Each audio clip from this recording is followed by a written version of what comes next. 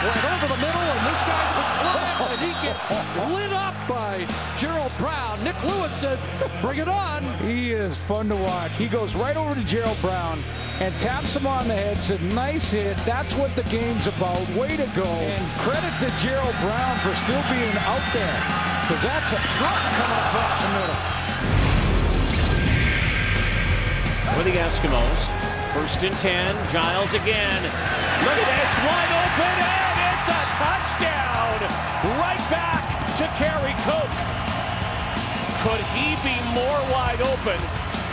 And Steven Giles fires a bullet.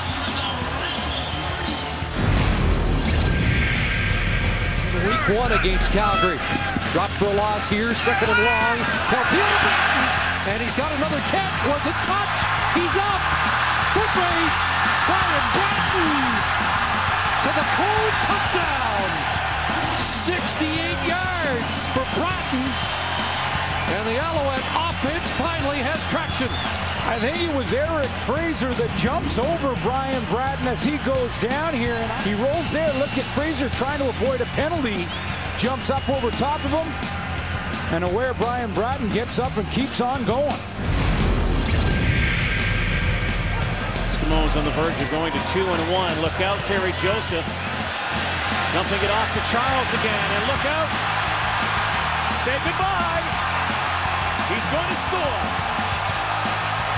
Touchdown. Backflip. Hugh Charles. 76 yards.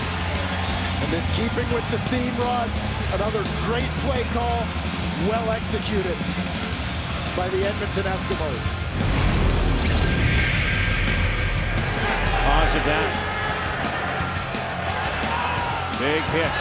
Joey Elliott to Chris Matthews. He's going to score. Chris Matthews, touchdown. 72-yard pass and run play. Joey Elliott, 1-for-1. Touchdown. Chris Matthews' 3rd touchdown as a Winnipeg Blue Bomber. They found a star here. Fontaine. Williams has a seam. Here he goes. He's going to go. There is a flag on the play. Chris Williams scores. 87 yards. Little delayed reaction. There were a lot of Tiger Cats because of the clutch and grab that goes on at the line of scrimmage. When you're one of those guys for Hamilton, one of the blockers, you're worried that you might have been caught. But it goes the Ticats' way, and for the 2nd time in as many weeks, Chris Williams has a punt return touchdown. 1st and 15. Here comes the rush. And Pierce lets it fly.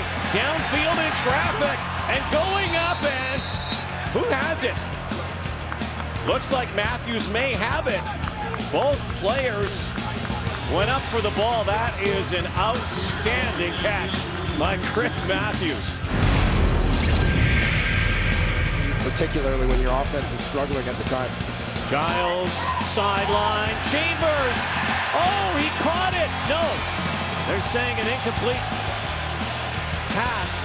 Look for a moment that Shamad Chambers had made the catch, and he said, throw the flag, coach, throw the flag.